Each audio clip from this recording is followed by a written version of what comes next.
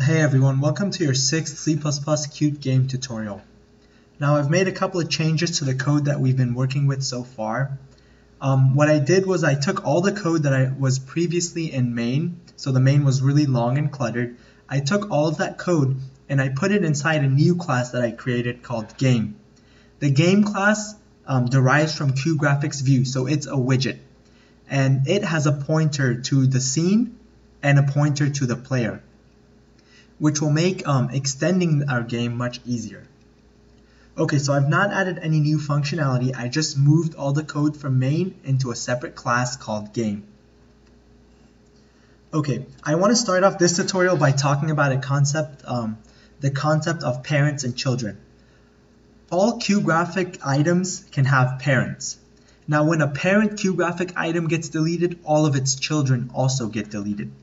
This can be useful when items are they belong together when they're grouped. So for example, if you want to create a tank object, you may have a QGraphics item that was a rectangle, we'll call this the base, and you may also have another QGraphics item that represents the turret. Now if you make the base the parent of the turret, whenever the base gets deleted, so does the turret, which makes natural sense because you can't have a tank without a base. You can't have a functional turret without a base. Now if the turret or the child gets deleted, the parent does not get deleted. Okay.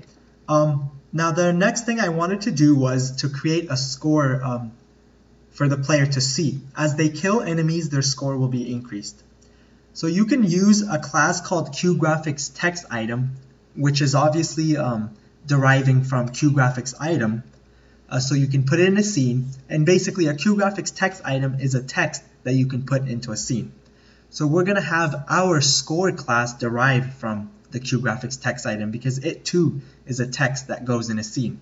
So let's create a new class, add new header file, we'll call it score, and then add a new source file, also call it score.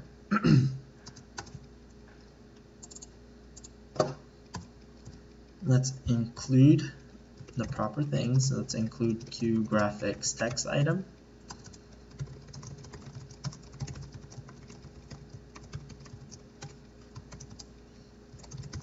Let's create a constructor. Okay, and we want our item to also take a parent as an optional parameter. So QGraphicsItem, a pointer to a QGraphics item. And initially this pointer is going to be equal to 0, so it's a null pointer. So by default, if you don't give a QGraphics item a parent, then it doesn't have a parent, but you can choose to pass in a parent. Okay, so we created our constructor, and now we want to have a private variable called score, and this will just keep track of what the current score is. Additionally, I want to add a member function called increaseScore, or just increase, and this will simply increase the score. I'll probably also need a getter, so I'll write a member function called getScore, and this will simply return the score. Now that we have our member functions declared, let's define them. Okay, let's include score, and then in here we want to call the superclasses or the base classes constructor, passing in the parent. So the base class for our score class is QGraphicsTextItem, and this class will take care of assigning the parent to our custom score class. So now, just like all the QGraphic items, our own custom QGraphic score item can have a parent too. Okay, so inside the constructor, we first want to initialize the score to 0.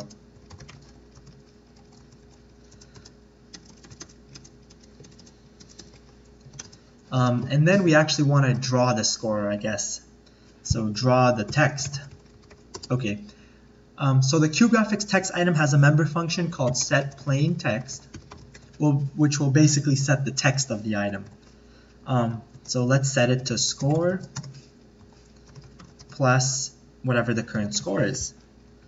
But we want to convert this number to a string, and we can do that by using a static function defined in the QString class. So QString, and that static member function is called number. You give it an integer and it will give you a string.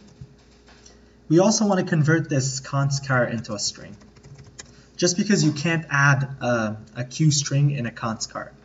So now our score will be something like this. It will look like this. Okay, but this is very plain, and I want to make it look a little prettier. So the first thing I want to do is change the color. Set default text color, and I want to set it to the color object red. Or actually, I want to set it to blue. And additionally, you can change the font, such as the actual font style and the font size. You do that by calling a member function called setFont, and you pass in a QFont object, which simply represents a font. So the font object, the first parameter is a string that names the font. I'm just going to choose times, and the second parameter is an integer that determines the size of the font, and I'm going to choose 16. So the QFont object takes two parameters. The first one is a string. That's basically the name of the family of the font, so I'm choosing Times New Roman. And the second string is an integer that represents the size of the font. Okay, and I have to include QFont for this to work. Alright, so we initialized the score to 0, and then we actually drew the text. And now let's go ahead and define the remaining members of our score class. So the increase member function will just increase the score. And then the get score member function should just return the score.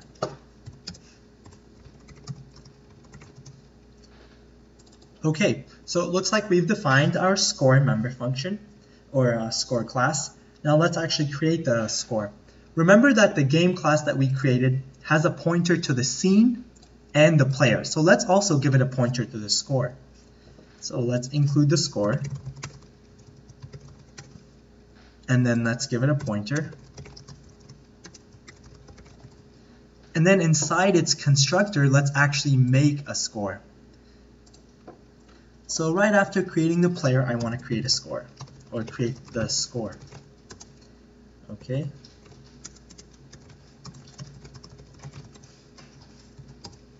And we want to actually add this item to the scene. Remember that all QGraphics items have to be added to a scene in order to be visualized.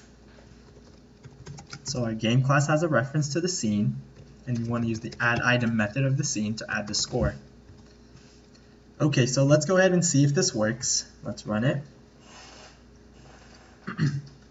Now you guys remember how to solve these unresolved external symbol problems? They usually occur when you add a new class. So just do build, clean all, build, run qmake, and then run it again, and that should fix it. Okay, there we go. Now we have a score. Now the next thing that I want to do is I want to increase the player's score whenever you destroy an enemy. So let's go ahead and go inside the enemy, or actually let's go ahead and go inside the bullet. Let's look at the move method of the bullet. Let's get rid of this. And then, so what we do in the move method of the bullet is before moving the bullet, we check what it's colliding with. And if it's colliding with an enemy, we destroy both the bullet and the enemy. But in addition to that, I also want to increase the score. So in here, we want to increase the score. So we need access to the score object. Well, what has access to the score object is the game object. And what I've done is I've made the game object global. That's because a lot of my other objects will need to access this game object. So you just make it global inside the main, inside main.cpp. And then anywhere that you want to use this, you just, I'll show you how to do it. So for example, we want to use it inside the bullets move. So inside this file, I just have to, I have to do extern that. And this basically says that there is an external global variable, let's say global object called game, which is of type GamePointer. Okay, so now when we want to increase the score, we just want to access the game score object that we created, and we want to call its increase member function. Okay, let's run this.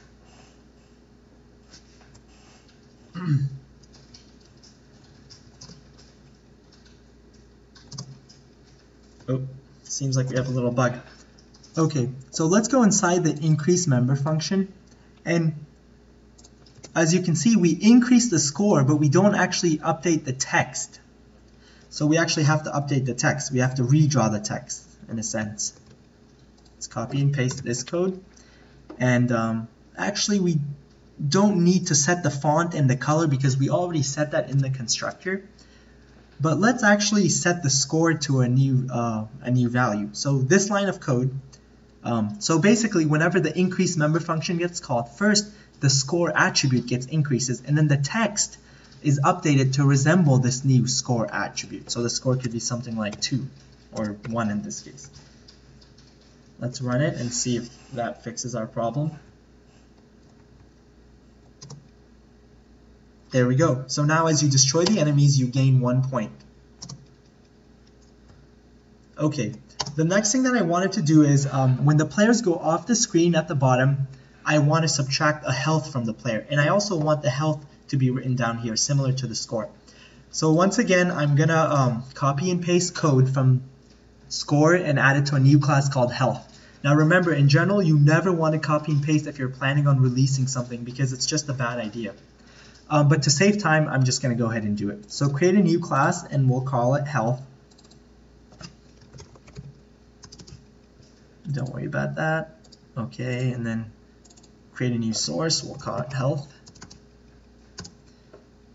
Okay, so let's just copy and paste the score code inside our health. And let's change a couple things. We want to call it health. We want to change this. Okay, instead of increase, I'm gonna make a function called decrease for the health. And obviously we want to call it, for the getter, we want to call it getHealth. And we want to change this name from score to health. Okay, everything looks good here. Now let's go ahead and copy the implementation file. Paste it in our health implementation file, which I believe I added. Okay, and we want to include health.h, and then let's change these. Uh-oh. Made a mistake there. So the constructor, again, will initialize not the score, because this is the health, so we want to set the health to, I want to start it off at 3. And then I want the text to say health, not score, obviously. And I want it to represent the health. I also want to change the color from blue to red, which makes more sense to me. And remember, we renamed the increase to decrease. And decrease will simply subtract 1 from the health. And it will update the text. Let's change our comment to it's good practice. Health.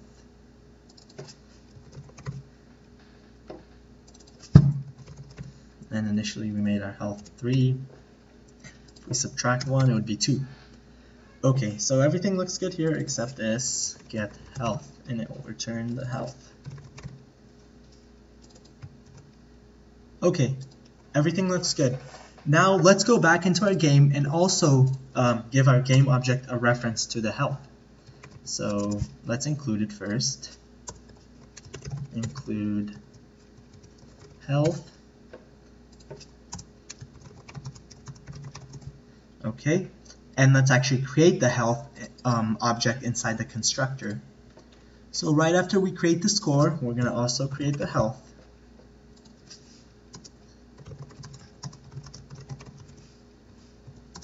And we want to change the position of the health because right now the score and the health text will overlap, so we want to move the health a little bit down. So we use the setPosition function. You may remember this from earlier tutorials. and we want the x to stay the same, so we do health x, and we want the y to be its current y and shifted a little bit down. I would say shifted 25 pixels down. And then we want to add the health to the scene. Okay, so we've added it. Let's see if it shows up. We have a syntax error, health set position, health x, and health, oh, I forgot the y position here. That was a silly mistake. Okay, we got an unresolved external. Again, we know how to solve that usually. Let's run it. Okay, now we have some real bugs. Is not a class or namespace. So inside health, there should be no score. That was also a silly bug. See how many bugs copying and pasting can introduce? That's why it's recommended not to do it. Okay, so we have a score and we have a health. Our score increases, but our health doesn't do anything. I want the player's health to decrease when one of these enemies goes off the screen. So the goal of the player is not to let these enemies off the screen. So let's go ahead and go inside the enemy. Let's go look at the move member function. And basically, before destroying the enemy when it goes out of bounds, we just want to decrease the score. So again, we need access to this, decrease the health. So we need access to the health, which means we need access to the game. So there's an external variable, there's an external object of type GamePointer called game, and we want to say game health decrease.